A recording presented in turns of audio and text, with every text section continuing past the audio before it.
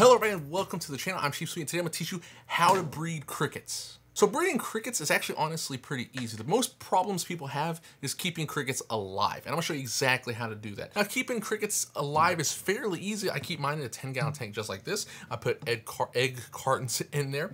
And then I put some soil and leaf litter. The leaf litter is there in case they get hungry and I don't have anything in there at the moment. The one thing, crickets die really easy. And a lot of times when you get them from a pet store, they're just already dehydrated from transit and whatnot. And crickets are going to be loud if you hear them. I'm sorry. But I feed mine carrots, romaine lettuce, oranges, all kinds of stuff. They'll eat it. Lots of fruits and vegetables. A lot of people feed them the little cubes. Don't feed the cubes. They're pretty, they lack moisture. And the crickets get moisture from the fruits and vegetables that you give them. So that's what I feed mine. They live perfectly fine. And I breed them, obviously, as you'll see in the video, perfectly good as well. So the substrate you can use for the cricket bottom just to house them is the same substrate. Now you don't have to use substrate at all, but I do. So you'll need one of these as well. And what this is an egg laying bin. Now, is it really a registered egg laying bin? No, it's not. This is a Glad container.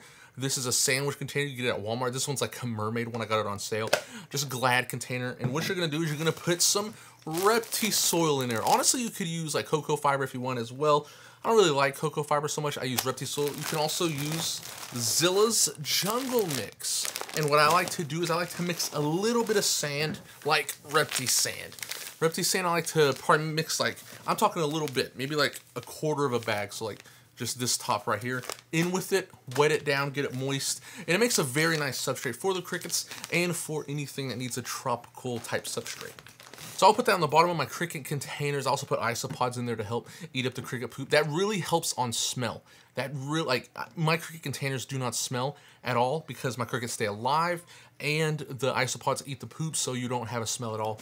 And a lot of people are always like, oh my God, how do you stand the smell? And I'm like, there really is no smell at all because the isopods, and I keep them fed so they don't die, and we're totally good. You don't have to worry about smell at all if you do that as well. And you want a sandwich container that's relatively short. And the reason why you want a short one is the crickets need to jump on there, the female crickets at least, need to go up there and lay their eggs into the soil. And that's what you're gonna do. You're gonna put the soil, the Reptisoil, inside this container. You can fill it up about halfway or even up to the top. I just fill mine up as close to the top as possible, but leave some room so that way when you put the top, it's not smushing the top. You need like a little bit of space, and I'll show you what I mean. But I will fill that to the top, and then a female cricket, which looks like this. The female crickets, adult ones, will have like the long, looks like antenna sticking out of their butt, and the males will have wings. Now, how the males attract the females is the wings. That's what makes the noise. Like right now, you're probably hearing it. That's the male crickets making noise. They like move their wings, and my lights went off if you saw that, sorry. But so that's what makes the noise, the male crickets. So the females, once they have the eggs, they will come and they'll run across this. Every light in my room is just turning off right now. And they'll just implant that little stick out of their butt and lay the eggs in the soil. And I usually, when I get this, I will put it inside of the tank, the 10-gallon tank. Now, you don't have to use a 10-gallon tank, obviously. You could use like some tubs. Some people like to use tubs. Whatever you use, make sure it has a lid on it like this right here. You need a lid on it. 10-gallon tanks are at Walmart. That's where I get mine. Cost me like 25 bucks for the whole thing. Now, inflation has gone up, so I don't know how much it costs now. But like before, all you would need, the screen top was like $12 and the tank itself was like $15. So yes, $25. I'm sorry if I'm not doing math right. So you leave this in there. I leave it in there for about 2 to 3 days to let them really go on. You can leave it in there for like 4 days, 5 days if you want to, but 2 to 3 days, that's perfect for mine. I leave it in there and they will run across to lay their eggs, and then I take it out, and if it's dry, it kind of has to be moist. If it's dry, spray it down and then just seal it. You don't want any holes in the top of here because once the crickets hatch, they will come out the top. They're very small, and if you have any holes in there, I don't have any holes in mine. Some people like to get like, it's almost like parchment paper where they're like, air can get through, but it's not like holes in it, right? They like put it over the top if they cut a hole for ventilation. I do not at all. And to make them hatch pretty quickly, you want to store them in something that's around like 80 to 85 degrees. They will hatch regardless of that. If it's even like 75 degrees, they'll hatch. It just might take them 3 to 4 weeks, but I usually put this on top of my enclosures, like the one behind me. I'll put it on top because the heat rises in my room and it's like 80 to 85 degrees up there. And when I do that, they hatch in about 2 weeks, 10 to 14 days usually they'll hatch. The last one for this video I made, they hatched in 18 days. So it really depends. And the eggs will look like little pieces of rice inside of the sandwich container. Oh my gosh, I cannot speak for this video, I'm sorry. Now, once you put them in here and they're gonna hatch, the important thing is if you look in there and you see them all running around, when you get your new 10-gallon tank, because you don't really want to put the babies with the adults. The adults sometimes eat the babies. So I have a tank for my adults and a tank for my babies.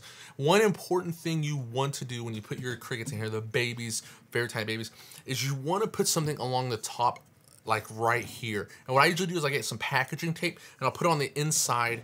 I'll wrap it all the way around, so that way, because the baby crickets are actually able to climb up the silicone on the sides, and they'll climb up and climb out. So you want something to keep them in. You don't want them escaping after all the hard work you put into it.